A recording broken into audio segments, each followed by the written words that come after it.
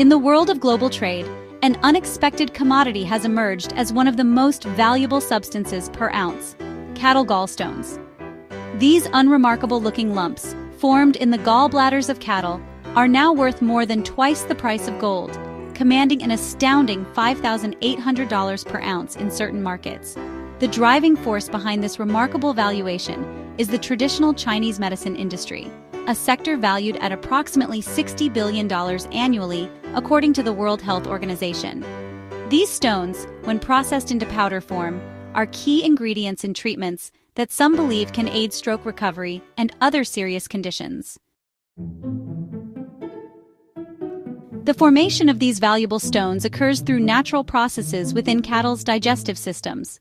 Unlike human gallstones, which are primarily composed of cholesterol, cattle gallstones consist mainly of calcium salts, such as calcium carbonate and calcium phosphate. This unique composition results from the animal's specialized digestive systems, designed to process large quantities of plant material.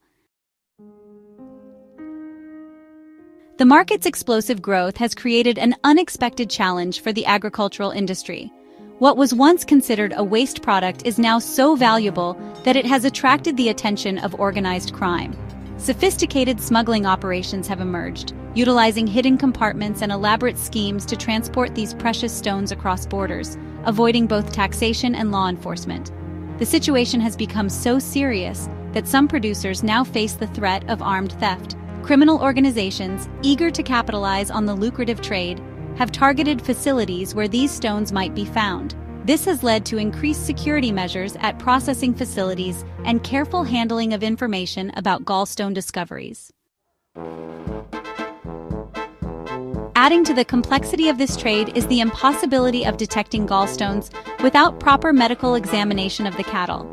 This limitation has created a peculiar dynamic where the true value of any given animal remains unknown until processing. Some farmers have even contemplated artificial methods to induce gallstone formation, though experts strongly advise against such practices. Dr. Daniela Gomes da Silva, a researcher at Sao Paulo State University, notes an ironic twist in this story. As modern farming methods evolve to produce beef more efficiently, with shorter cattle lifespans, the occurrence of gallstones may actually decrease. This is because younger animals have less time to develop these valuable formations. The medical legitimacy of these stones has attracted scientific attention. Research from the University of Hong Kong has shown promising results regarding certain compounds found in traditional remedies containing cattle gallstone powder, particularly in relation to brain protection during ischemic strokes.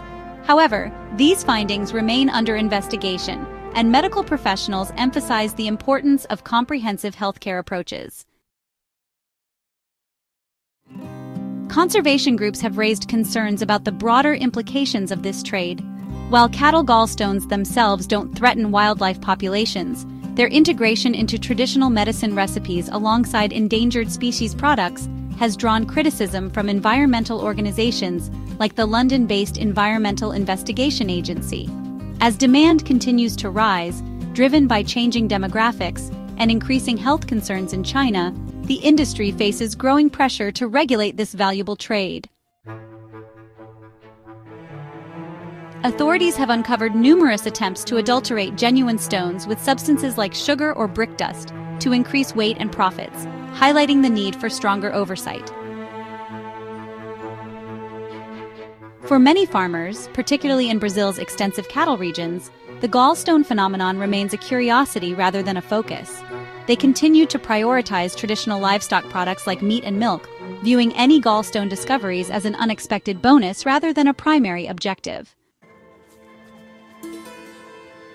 As this unique market continues to evolve, it serves as a reminder of how global demand can transform previously overlooked materials into highly sought-after commodities, creating both opportunities and challenges for industries worldwide.